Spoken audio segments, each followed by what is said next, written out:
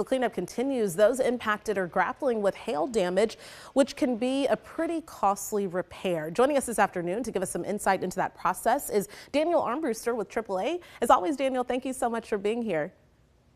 Great to be here, Jennifer.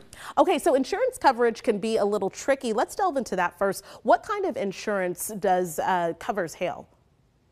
Yeah, so when it comes to your automobile, there are 8 different types of coverages that can come in Texas. The one that you want to look for is comprehensive coverage. This is the type of coverage that covers damage other than a collision. So there's collision coverage, there's liability coverage, which covers another vehicle if you damage that vehicle. But you want to look for comprehensive coverage, and that pays for damage if a tree were to fall on your vehicle or if there was hail damage to your vehicle. Okay, so we know that the storms came through last night. As daylight happened, people started to discover the damage to their vehicles. What are some of the first steps that they should take, best practices that they should start the process off with?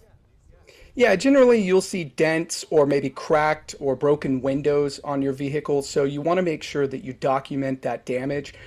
Before you remove any damage, contact your insurance company. You want to contact them as soon as possible. When you get the claims started, or the claims period started, that generally speeds up the process the earlier you start. And if you have photographs or video, you want to share that. That can also help speed up your claim. But making sure that you contact your insurance company as soon as possible is really important. And even if you didn't receive damage, Jennifer, you want to make sure that this is a good reminder to read over your policy and make sure you have the right type of insurance. You don't want to find out too late that you have the wrong type of coverage. And if you have any questions after reading over your policy, you want to contact your insurance agent and talk with them and ask those questions. Good advice there. And then lastly, do you have any insight on the data about hailstorm damage in our area across the state? Yeah, so hail can happen pretty much anywhere across the state of Texas, and it makes up about 9 to 10% of the claims that we see at AAA here in Texas. It can result in thousands of dollars worth of damage, and it's one of the top types of claims that we see from automobile claims here in Texas as well. Okay, Daniel Armbruster from AAA, thank you for joining us this afternoon.